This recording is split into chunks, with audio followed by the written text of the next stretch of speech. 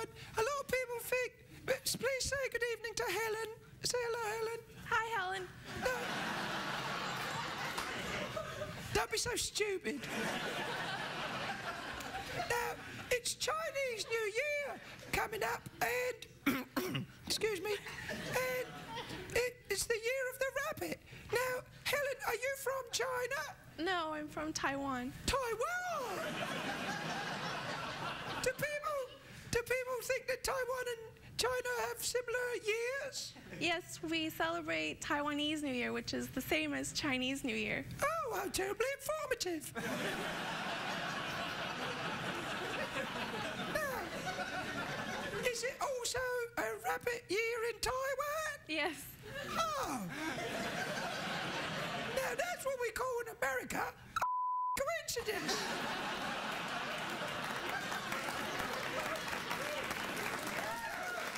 Actually, that's not a coincidence, is it? Because a coincidence is a chance event that was unlikely to happen. But this is an event that happens exactly as it always does every year. Am I right, Helen?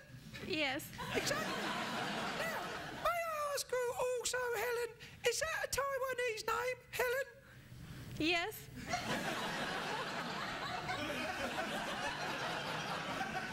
Pardon? Are you with me?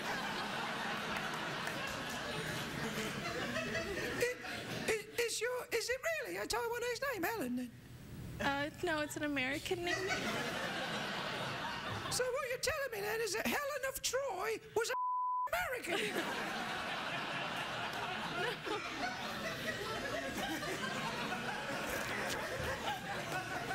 Look, I don't know much about your big city ways, but I'll tell you this. I think the name Helen is, in fact, a Greek name. Yes, it's a Greek name. Is it really? Yes. Oh, that's lovely. Do you live in America now, or are you visiting from Taiwan? I live in America now. Oh, that's nice. Which part? San Diego? Do you know it's still legal to have sex with a rabbit in San Diego? That's not true.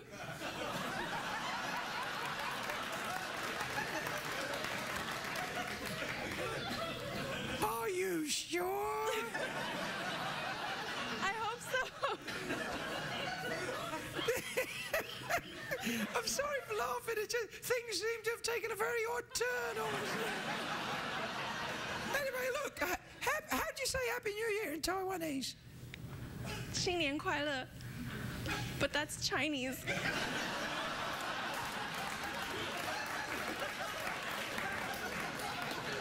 Right. So we've established that. Do you even know anyone in Taiwan? Yes, I was born there. Oh, well, there you are. You don't remember what I was saying Happy New Year then? Is it a different language? Yes, Taiwanese is different from Chinese. Oh, are you a bit nervous because you're talking to a rabbit on television? You're telling me that's still legal to have sex with rabbits? Just... Let it go, let it go. It was a joke. It's not true. Oh, good. It is true.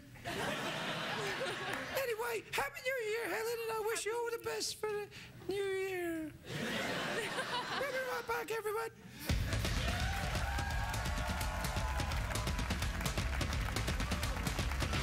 The Late Late Show with Craig Ferguson. Sponsored by the all-new 100% reinvented Ford Explorer. Drive one.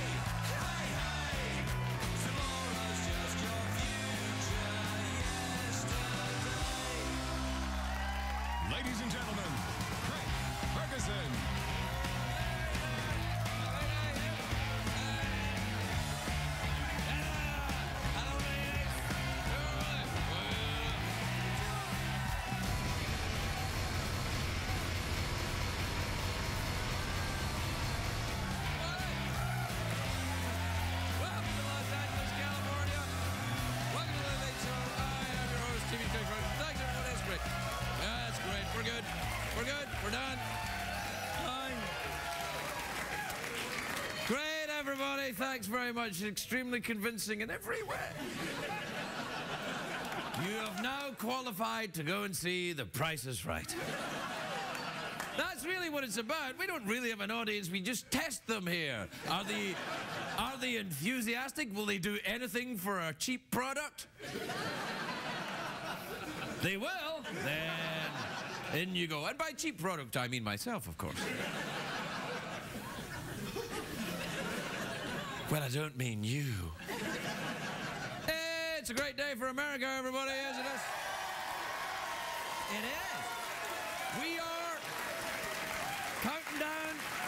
We're counting down to the Super Bowl. It's the big countdown to the Super Bowl. Did you know that one of the cast members from Glee is singing during the pre-game show? I think that's great. It's part of Fox Television's master plan to get more gay people to watch sports. Super Bowl, eh? Now, the Super Bowl, of course, is in Dallas, but Dallas is facing, this is true, Dallas is facing a terrible shortage of strippers. What the hell is happening in this country? It's true, exotic dancers are in short supply in Dallas. All the strip clubs are desperately trying to recruit new dancers, which makes me very happy, because I am out of here! Time to make some real money, bitches! Real money, $1 at a time.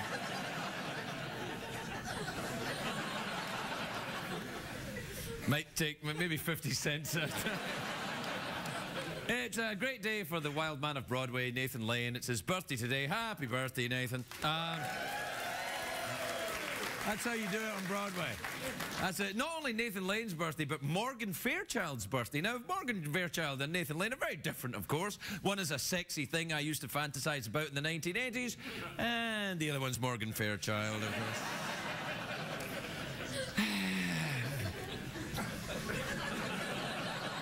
More, please. I was gonna, but if you have...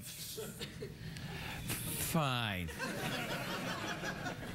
It's a big day today, not just for Morgan Fairchild and Nathan Lane. It is a big day for China. It is Chinese New Year today. Right. Listen, if you thought Thanksgiving was a bad day to travel, then it's nothing compared to Chinese New Year, because... Knock it off, all right? Anyway, it's a huge travel day in China, is what I'm saying. I read this today. 230 million people in China will travel for Chinese New Year. Die!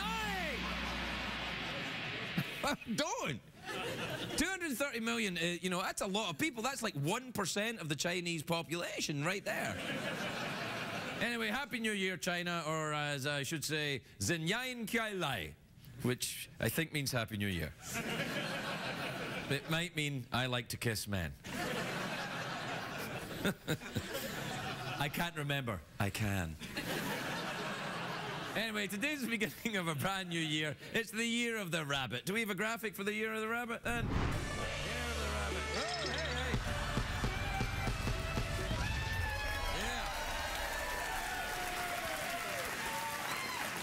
Yeah. Year of the rabbit. Year of the rabbit, so everyone start humping. I love the fact that this year is named after the animal best known for having a lot of sex, because actually last year was the year of the tiger. Was that a Tiger Woods joke, Craig? Might have been. I was born in 1962, which is also the year of the tiger, but it doesn't make sense because I was raised by a pack of wild ferrets. I went back home to celebrate New Year's with the ferrets who raised me. I always do that. Do we have a picture of me with my wild ferret?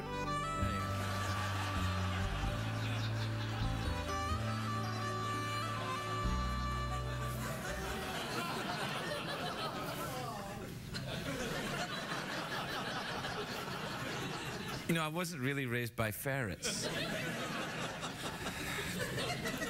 Some of these people are drunk. Anyway, I'm glad it's the year of the rabbit. I think it's going to be the bestest rabbit year ever. Some people think that rabbits are rodents because they look a bit rodenty, but they're not. They're a different species. They're bigger, they have more teeth, and they poop a lot more. It's kind of like how Khloe is different to the other Kardashians. She's like bigger teeth, more poop. I'm a pretty one too, ain't I? Oh, Craig, you rotten bastard. Oh, come on. Anyway, not only do I think Chloe's adorable, I think rabbits are adorable. I love the way their ears perk and their noses twitch and their feet make little keychains. Do you know this is true about rabbits? This is actually true. Do you know a rabbit's scrotum is in front of its penis? How can that even work? A scrotum in front of his penis. Listen, I found that out the hard way. Yeah. Call me Bugs Bunny. Anyway, this is going to be a great year. Chinese New Year is always fun to watch the parades. They do, you know, the dragon dance, the traditional Chinese dance where the people carry a big dragon on poles. Do we have a picture of it? There you are, like that. Look at that. It's awesome. We tried to get one of those dragons tonight, but we can't afford it. Could barely afford 2 interns and a used horse costume. And I say used because we didn't buy it new. It had been used for some weird stuff.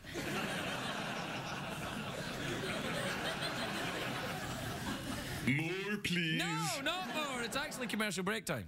Achy breaky time. Is that... Who sang that? Billy Ray Cyrus? Smiley? Bob Saget. No, Bob Saget didn't. Bob Saget doesn't sing anything. Bob Saget just tells jokes and shows his penis. Damn. Yeah, no, he does in his nightclub act. You didn't know that? I made it up. It's not true. But if it was true, wouldn't that be scandalous? Are you as turned on as I am? You bet I am. The idea of Bob Saget coming out with his rip-roaring humor and his wiener hanging out, that would be awesome. Meow. You're talking about Bob Saget doesn't have a cat? Bulls. Well, he does have a cat then? Sex robot. You're freaking me out. Now stop that. When did you start saying sex robot? Say it again. Sex robot. Now say it again and pull my hair a little bit. Are you as turned on as I am? Maybe a little more. Given the fact I'm organic. I like cherry lipstick.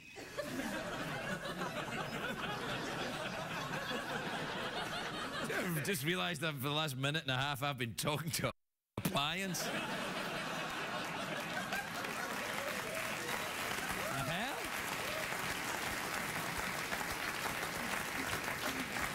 You may applaud because you've been watching it. I think we all feel a little birdie. Birdie? I meant to say dirty. I meant to say dirty, but I said birdie. It was one of those Freudian penises. Oh, slips! We'll take a break. We'll be right back.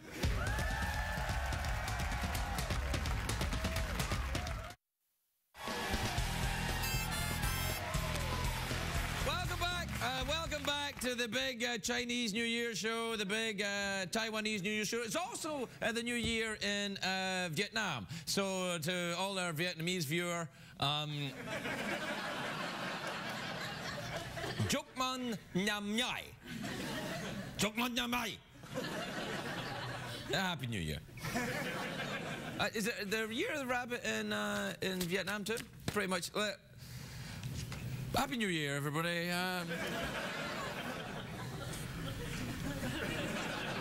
Time is it, Jeffrey Peterson? Time to man up and tweet down. Yeah, let's do that then. Twitter. Tweet, tweet, tweet. Twitter.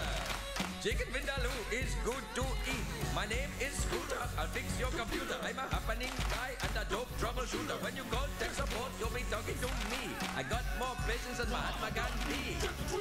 And emails. Welcome back from the jingle, everybody. Welcome back. All right, this is from Dylan in Duluth in Minnesota, who says, Dear Craig, what's the most annoying song to get stuck in your head? Oh, I don't know, but I know the one to get it out. Whenever I've got a song stuck in my head, the way I get it out is I imagine, it's a small world after all. That's like the neutron bomb of songs in your head. If you remember that song, everything else disappears and that song remains. It's a small world after all. Doesn't anyone find that a bit sinister? I find it a bit sinister. Even when I'm there and the children and the sunshine and everyone's going around and they're like, it's a small world.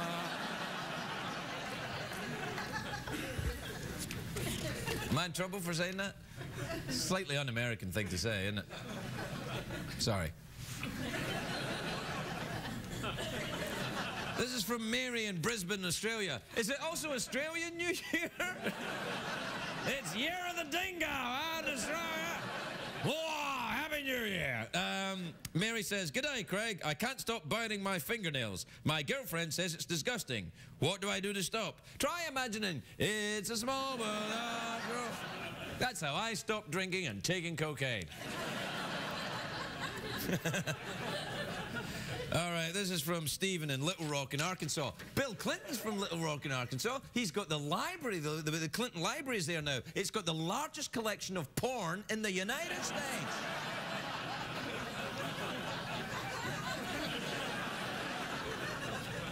Stephen says, "Dear Craig, I found out my new job at a law firm has Casual Friday. What's appropriate attire?" Bikini. This is from Joel in Portland, Oregon, who says, "Hi, Craig. I have cable and still watch your show.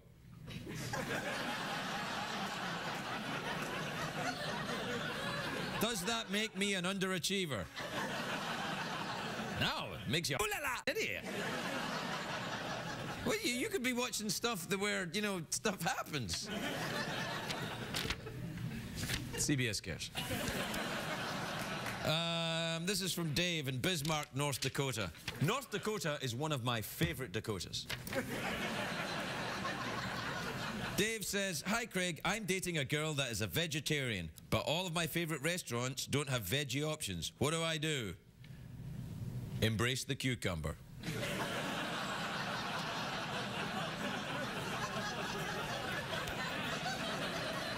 By the way, Embrace the Cucumber is also the name of a website that I... All right, this is from Gus in Arlington, Texas, who says, "Dear Craig and Jeff." Oh, this is for you as well, Jeff. Okay. "Dear Craig and Jeff." Okay.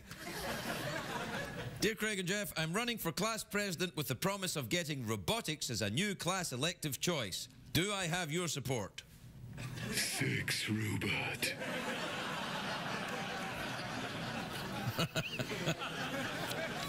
I think that means yes. However, you do not have my support. I think robotics is a mistake, and I think all robot engineering technology should stop. Now, we've clearly come too far.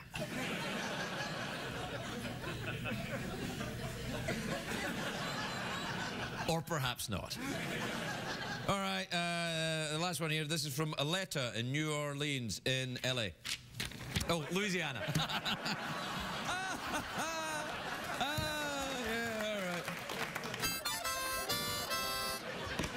New Orleans in Louisiana. It would be nice to have New Orleans in LA. At least it'd be some crikey atmosphere in this town. You know, I would like that. Some Cajun environment in Los Angeles. That'd be better than the Tootsie Fruitsie strip malls for as far as you can see. Anyway, Aletta in New Orleans, which is, of course, in the great state of Louisiana, said, "Dear Craig, every day around 4 p.m. I start to nod off at work. Do you recommend energy drinks or caffeine pills?" No. There's an easy way around this. Do not take heroin at 3 p.m.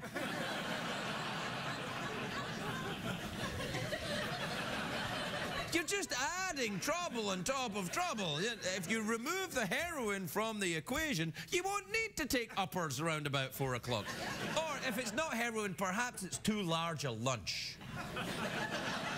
So maybe cut down on the calories and add a line of crystal meth or something right about. CBS cares. I'm kidding. I'm in no way advocating the use of illegal drugs, or even legal drugs, except when they're prescribed by a doctor in the correct amount. Have I become too corporate? I think I have. Well, in this year of the rabbit, I'm going back to my roots. My rabbit roots. Nah. Well, that's about all the time we have for emails. I'm having an awkward pause with myself. It's a new thing I'm trying.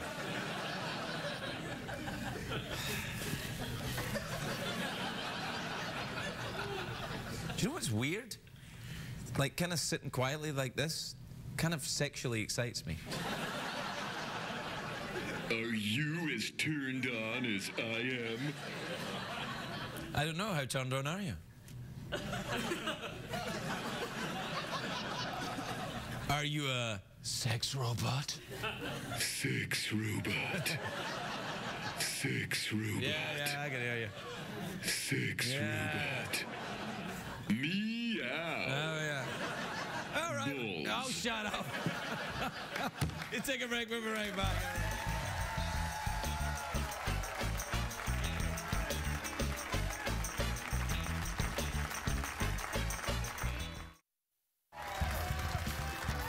My first guest tonight has got a new show, which is on Sunday on Showtime. It's cable, isn't it? Crikey, what are you doing here then?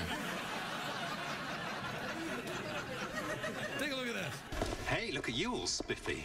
Yeah, I got that custody hearing today. Oh, good luck with that. Yeah, I'll be fine. I'll just give the judge a couple of how you doings. Hey, are we gonna have catchphrases? Catchphrases? No, they're awfully cheesy. Yeah? Tell that to my house in Malibu. Please welcome Matt Leblanc, everybody, Matt Leblanc.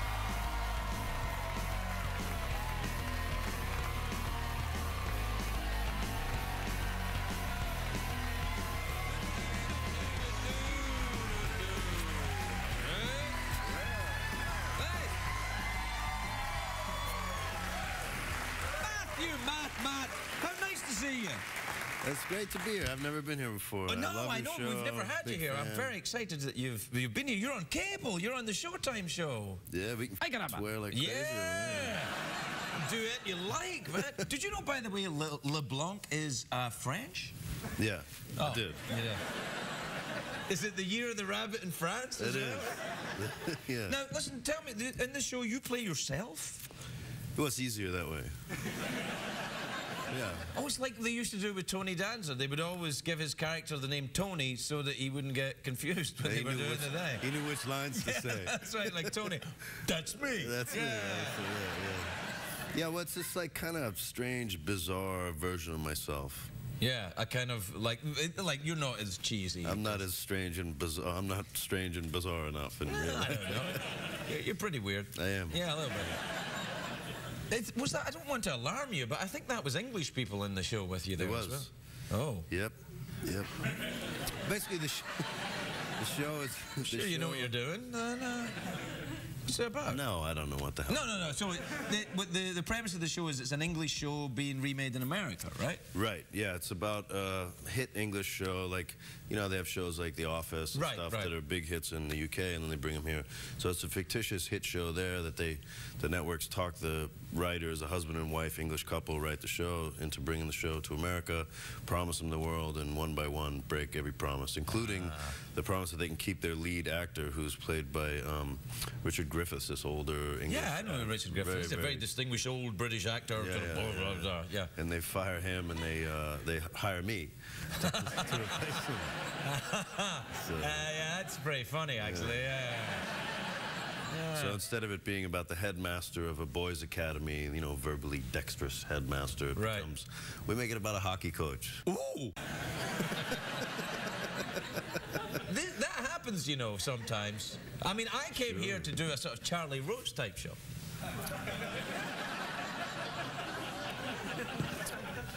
Nah, it's all right. How you doing, anyway? Good. I'm good. Yeah, I'm good. What have you been up to then? Yeah, do you have a house in Malibu? No. Oh. It's nice out there, though. Yeah. Yeah, it'd be nice. Do you ever go out there and do the surfing? In Malibu? Yeah. Nah, I'm not really much of a water guy. Really? What do you like, that dust? I do. I like dirt more than water. Water, I just feel like bait when I'm out there. Yeah, a little bit. Yeah, I like don't that mind being on it, but in it, I'm not sure. Yeah. It's nice on the boat with a cocktail in your hand, having a good time. Yeah, the only trouble is, no, if I get on a boat, then, and it's fine, I can be on the boat, but if I have a cocktail, then I have to go to the jail. Fair enough. So what do you do then? Do you, on the land, do you ride horses? Do you... Yeah, I have a cattle ranch that I bought a while ago. Yeah, I've had it about 10 years now, and Do you punch the cattle? Well, slap them, sometimes if if they get out of line, you gotta slap them around. Yeah. Don't you moo at me. Tootsie fruitsie. You'd make a great cowboy. Yeah, no, you think? Yeah, I got all the lingo, right? Do you actually do that? Do you put on the saddle and ride around, and then get on a horse and go around? Yeah, punch cows. Yeah, really. I mean, honestly, for realsies, you've got a big kind of giant horse cattle thing, and for realsies? Yeah. What does that mean? For realsies, like really. Yeah, I mean, you got to brand them, burn that thing on their butt, and then you got to cut their nuts off and put those on the barbecue and watch all the cowboys eat them. They eat the testicles of the cow? Rocky Mountain oysters. Everybody's heard of that, right? I have heard of that. Actually, Ted Turner has a restaurant in Denver, and I had Rocky Mountain oysters, and then I went to the restaurant. This is... That's what that is. That's about what they look like. Well, these are kangaroo testicles, though. For Carrie Fisher was here. She'd been in Australia, and she brought me... So do these look a bit like the kind of testicles you're dealing with? No, they're about as big as that mug. They're a little bigger. Are you as turned on as I am? Yeah, actually a little bit. Very highbrow conversation. I'm enjoying this. It's the way the show kind of goes. So do you ride around and what else you got? You have the car collection. You got a big TV star. You got to have a car collection. Yeah, I got a couple cars, more bikes than cars. Oh, really? A bunch of dirt bikes and stuff. It's fun because the cows cut the grass, so then you can see where all the rocks and logs and everything that you could crash are. So ride around there. It's like riding on a golf course, but nobody's shooting at you. Oh, because they would shoot you for riding around on a golf course on your dirt bike. Yeah. Yeah. It's quite kind of... Well, I think it's quite a kind of tough thing to do. Are you quite a tough person? Are you quite kind of, macho? I'm no more macho than you are, I guess. Oh, man, Justin Bieber's more macho than I am. Well, we're out of time here. We're out of time. Yeah. Ay, caramba! Do you... mouth organ or awkward pause? I like to play with the balls. Awkward pause. No. Ball playing is not usually an option that I. But I think you could incorporate, the scrotum fondling with a bit of an awkward pause. Sure. All right, so I'll be awkward about you playing with my kangaroo skirt.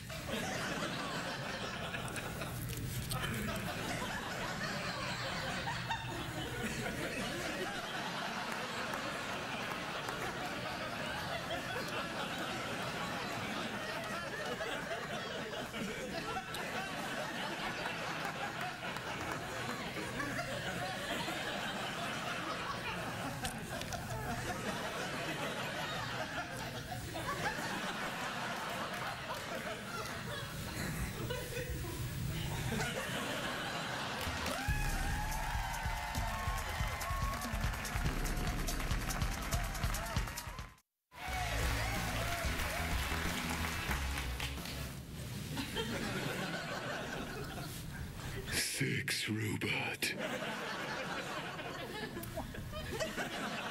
My next guest is the tech columnist for the New York Times. He's also... oh, I'm going to regret that. He's also the host of Nova's Making Stuff series, which airs Wednesdays on PBS. Yeah. Take a look at this. So now that we understand gecko adhesion, can scientists match it? Start the gecko. Pretty impressive. And especially when they show me a piece that supports 45 pounds. I start having my own ideas.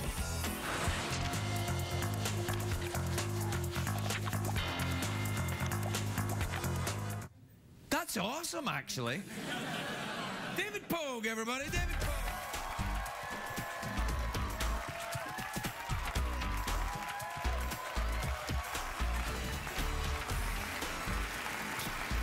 Welcome, David. Thank you so much, and Happy New Year. Happy New Year to you. Do you celebrate the Year of the Rabbit? You know, I celebrate Lithuanian New Year. How come it's always Chinese? You never hear about Estonian New Year or Canadian New Year? Oh, on the contrary. If you come here on Estonian New Year, you'll see the big celebrations. No, I feel bad. Hey, that's for real? You can make gloves that go up the gecko technology? So they're working on it. The point is that these scientists, funded by the military, inevitably, is trying to say, look, this gecko is the freakiest animal in nature. The feet are not sticky. Right. If you felt it, it would feel like this table. But the thing can hold 250 pounds. This little tiny gecko. If I was to hang on to a gecko, it would hold me up? Well, no, man, yeah, probably. Really? It would. So the military would love to come up with some way to do that artificially, in gecko gloves or whatever. Or just use real geckos, because that would also be that'd be adorable. Geckos in little uniforms climbing. Or just have our guys clutch the torsos of the geckos. Hold on to the geckos. Rustle up your geckos, man. We're going in. Exactly. You know, it's PBS, which is great because there's no commercials on the series. Oh, yeah. And you can see the whole thing on the Nova website if you missed it. But the thing about it is, I wanted to be more sort of funny and entertaining. You won't see the best line. We were interviewing the scientist who knows about geckos. Right. And this gecko is crawling on me. And he's right here. And I go, it just told me I could save 15% or more on my car insurance. And they cut it. Oh, come on. Yeah, well, you see, because they don't like commercials. I see. No. But geckos do. That's true. Now, what else have you got from the... What else is the breaking technology you're excited about? Well, so this series is about materials science, and I've never heard of it either, but it's like this blend of biology and physics and chemistry, and it's what stuff is made of. You know, like we had the Iron Age and the Stone Age, but now these scientists are doing crazy stuff. Spider silk that's stronger than steel, shark skin, all this nutty synthetic... Shark skin? Yeah, shark skin. Well, like a nice shark skin suit or actual shark skin? The actual shark... Actually, I believe you and I have both been swimming with the sharks. I have been swimming with the sharks. Did you see the one with the funny eye? That was my favorite one. Was this in the Bahamas? It was. Yeah, I remember that shark. Bitey. Yeah. Did you feed them from the little thing? I did, yes indeed. I didn't get chainmail. The whole crew had chainmail but me. I'm like, is there some reason why? I'm like the guinea pig. But the shark skin is amazing because the scientist down there saw that nothing grows on shark skin, not barnacles or algae or even bacteria. What? Yeah. Why does bacteria grow on shark skin? Well, no one knew. So the guy looks at it under the electron microscope and he sees that the shark's skin is covered with these infinitesimal little grooves and channels, and like one bacteria can wedge in between, but it sends like a text message to the other bacteria that says there's no room for a colony. Whoa, go somewhere else. Wait, bacteria have text messaging? That's a bigger story than the shark. Are you telling me that bacteria can send messages to other bacteria? It's kind of a metaphor. Oh. Yeah. So, I thought, because that would be amazing. You could have the bacteria go in first and then send a message back to the geckos saying, all right, we cleared the way, and then everybody comes in.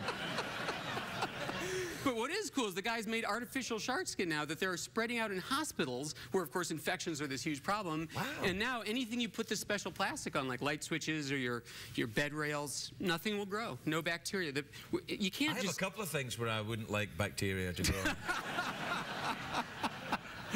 That's very... Now, how come you got involved in all of this? What's your background? Are you a scientist? No, I think it was basically a clerical error. I have no idea what I was... Much like I ended up here. Exactly. Right, okay. You must work for CBS too. No, I didn't say that. Yeah, no, I'm a technology guy. I review tech for the New York Times, and for some reason I was chosen for this science show. I guess they used to have scientist hosts interviewing the scientists, and they would just start talking jargon like, yes, the Freed module is the diopter of the Myrmecophile. And the host would go, oh, yeah. Right. And the audience is like, what? You know, so they wanted someone to... They did it right there, just when you did that. They were like, exactly. But, so I guess they wanted someone who could sort of translate, used to translating for the audience. But they wanted it really experiential. They didn't want like labs. I mean, in the last 18 months, I went hang gliding, swam with the sharks, fired an AK-47, landed on an aircraft carrier, went riding in a demolition derby car with no seatbelt. Wait, what's scientific about that? I mean, it's awesome fun, but why would it be scientific? It's all about ratings. Oh, yeah. I wouldn't know anything about that. Crikey. I stopped giving a crap about that years ago. You know, the minute I found out that when Jay Leno got canned and he was the #1 in the late night wars, I was like, clearly having a big rating works against you. So, that's when I sneak in. You're doing an excellent job. Thank you very much. But how did you write the tech for the New York Times? Were you a scientist before that? Is that why you did it? No, that too is sort of a mistake. I used to be a Broadway conductor. I understand you have a theatrical career as well. Well, only in a metaphorical sense in that I'm sort of gay. Wikipedia says you did theater in London. I did theater, yeah. I did a little bit of theater. And everything Wikipedia says is automatically true. True. So My third nipple and I play the harp. But you were a Broadway conductor? I was a musical director for 10 years, and then what happened was this software came out that let you play on your keyboard and it would write the notes out for you. It never happened before. So you're a musician then? Yeah. Oh, yeah. I see. I was a music major. Yeah, what am I doing writing about technology? Yeah, don't tell anyone that I'm really a musician. That would look bad. But that's interesting because the crossover, the music is so technologically advanced now and there's so much, though it actually kind of pulled you in that direction. That's right. So I wanted this music software and it was $1,000 and this computer club newsletter editor said, you know what you do? Write a review of it and you get to keep the software. So I'm like, that's the job for me. So. I think I'd like to write a review of some new cars. Could I do that? Like, if I say a car's good, can I get the car? No, you know, I can't. If you hadn't spit, I would have given your name to the New York Times guys. They would have been happy to have you. They ruined it. They wouldn't let me anywhere near the New York Times. I didn't go to college. You gotta have a college degree to write for the New York Times, man. I was a music major. What am I doing writing about technology? Yeah, that's true. You're right. All right, I'll take a column, New York Times. But the show looks fascinating, though. I'm very, very interested in looking at. When's it on again? It's on Wednesday nights, and there are only 4 episodes. It's 1 hour each. By the way, funded by our government. Your tax dollars at work. So they do good work, that government. So you work for me, technically. Indeed I do. Can I scratch your shoulder blade, sir? So... Lower. This is a racy show, I'm It's discovering. a pretty racy show, yeah. It's late at night. Nobody's watching. So, no, it's good. Listen, the show is fascinating. It's really lovely to meet you. David Pogue, everybody.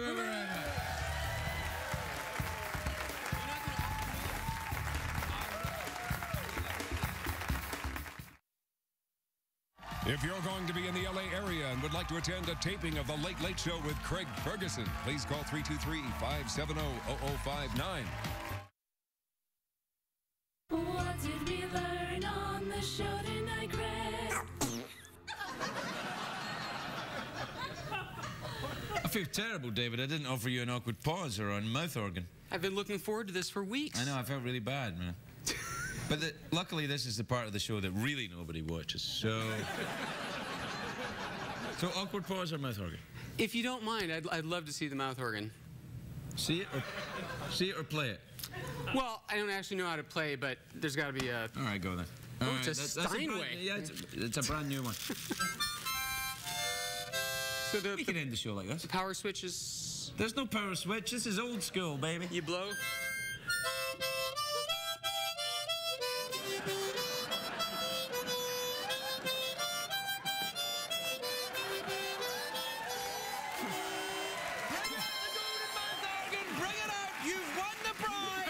Yep, you got it.